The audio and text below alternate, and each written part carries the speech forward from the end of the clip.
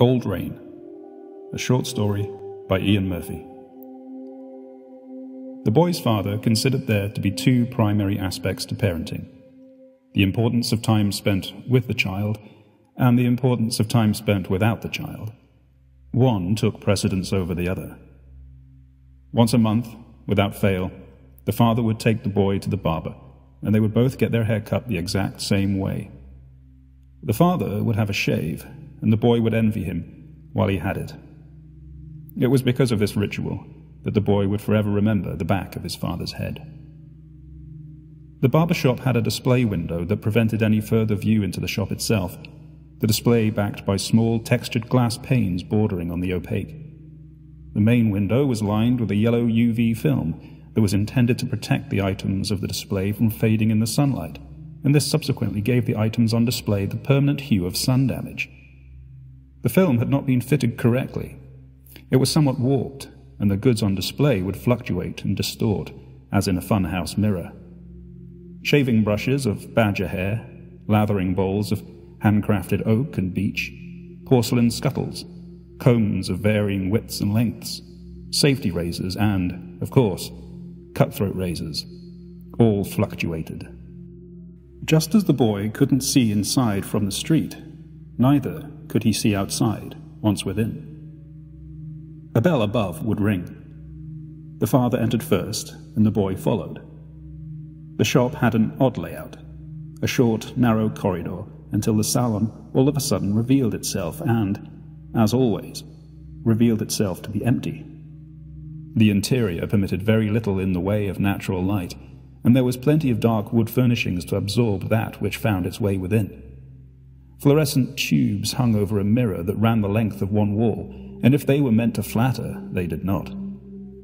There were 3 chairs, and the same mirror reflected the leather-clad bench opposite. Not once had the boy ever seen more than the one barber at work, and he assumed that the other 2 chairs were relics from a more fortunate time. In the far corner was the cream-colored portable plastic television hanging from the ceiling by a chain. A muted news broadcast oscillated, the only noise emanating from the ceiling fan. It was warm inside the place, and the boy could smell that which all barber shops smell of. Sit. The boy sat. His father removed his overcoat and draped it onto the anorexic coat stand, followed by his hat. He patted down his hair and, oh, what a thick, fine head of hair it was. "Henry," called the father. There was a selection of magazines stacked precariously at the end of the bench, and the boy reached over to much disappointment. He assumed that most patrons of the salon must be either fly fishermen or gamekeepers of large estates, before such assumptions were dispelled by the rustle of beads. At the rear of the salon, a beaded door curtain hung before a dark doorway, and it was from here that Henry appeared. The beads draped over his wide frame as he emerged. What hair he had was pasted down across his scalp, slick, oiled strands spoiling an otherwise balding head. Overweight, but not jolly with it, the man Henry always appeared uncomfortable in the white smock clasped tight around his throat. He was older than the boy's father, but the 2 men related to each other as equals, and the barber was one of the few men the boy ever saw his father smile with. The 2 men shook hands and talked about the weather, until Henry gestured to the middle chair. Henry had yet to acknowledge the boy, which was as routine as conversations about the weather. In the mirror, the boy acknowledged his reflection before becoming obscured by the back of his father's head. A black cape was then draped over the father and fastened around his throat, and Henry required no instruction before combing through the thick, lustrous hair. The father's hair was soft when washed and dry, and the boy had inherited such hair and did not want it. But his father's hair was white. It had always been white to the boy, but there had been mention of jet black hair in younger days, before the father became a father.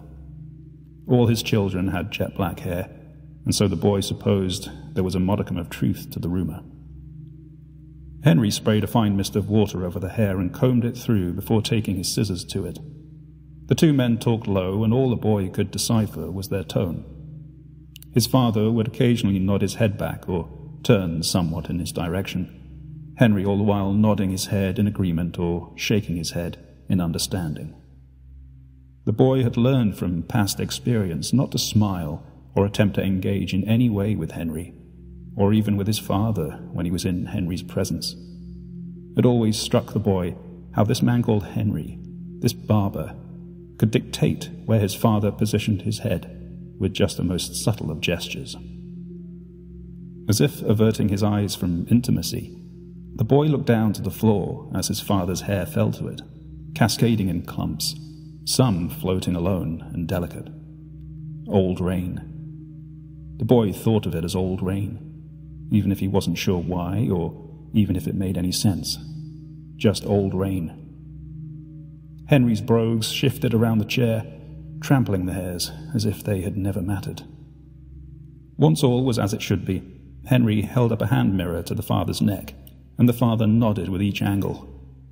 Henry then rubbed something in his hands and ran them over the father's head, making a mess of him before combing neat. The chair then reclined.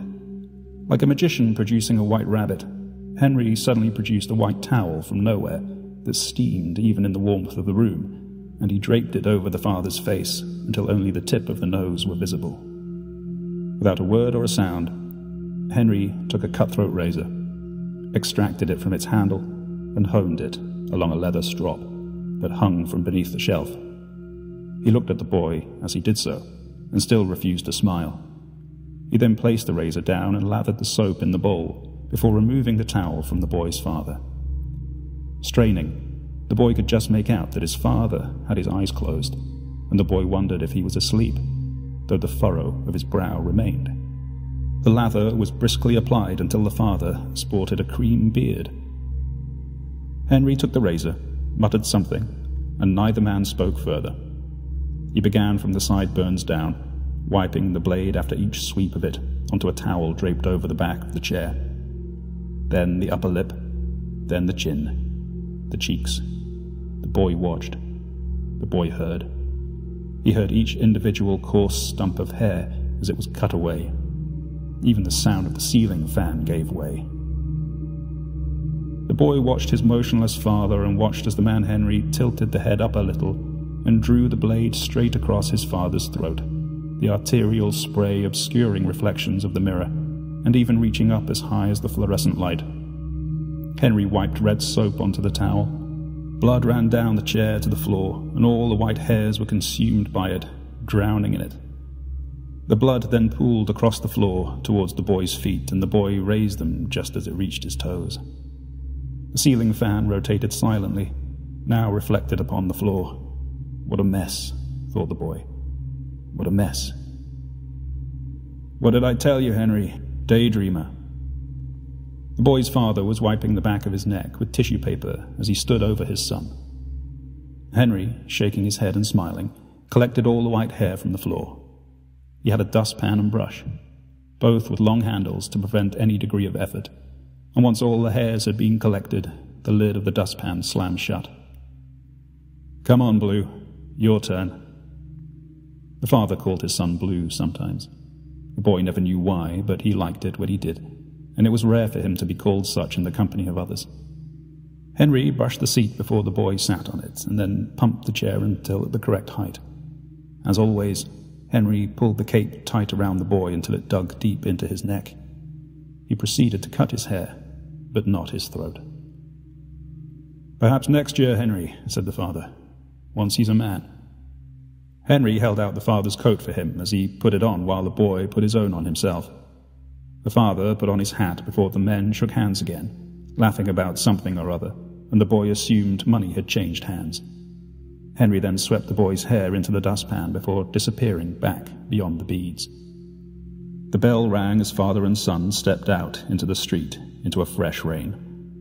The father took hold of the boy's hand while the boy rubbed with his other, rubbing at the back of his neck in vain, each follicle scratching, itching, prickling for the rest of time.